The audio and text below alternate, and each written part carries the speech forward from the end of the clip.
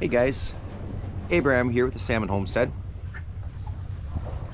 Hey, let's talk about the run a little bit down here in Bristol Bay. I say down here, I probably should say up here in Bristol Bay, Alaska. It's been cruising along. We're probably almost 2/3 through the total run of the projected 51 million fish that are supposed to be coming. And it's really sharply slowed down here the last 3, probably going on 4 days right now.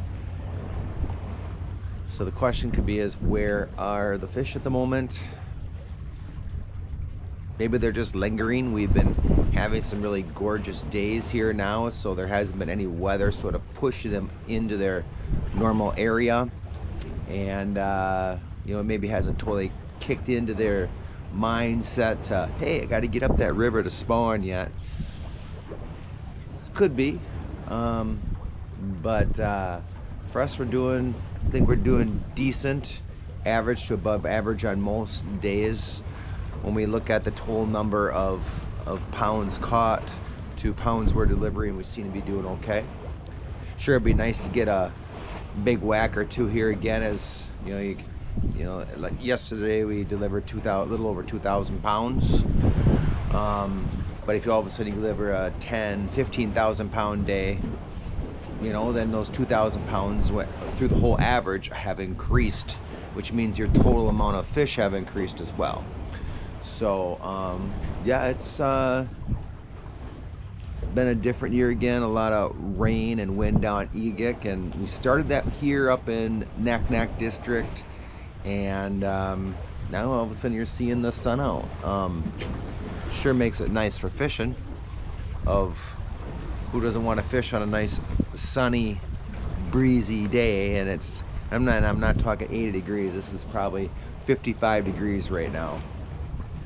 So yep, I think patience is the name of the game right now. And I think eventually more and more people are going to start to go home.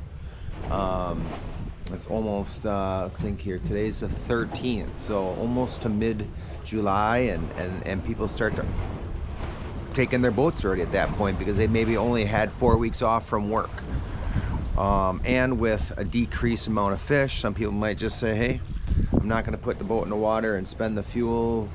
Guys are getting anxious, or maybe the camaraderie on the boat isn't as great because now the fish aren't here at the direct moment, and instead of waiting around, they said, boom, that's it, we're heading out. Well, what does that mean for us? Hey, we don't have to contend with as many boats to get the fish. So yeah, we'll get some nice good whacks before the 21st, 23rd yet, and then that's when the majority will go home. And then after that, it should be just put it out, drift a while, gather up the fish, put it out, fish a while, gather up the fish, and all of a sudden, bam, we're up to a nice proper number again. So but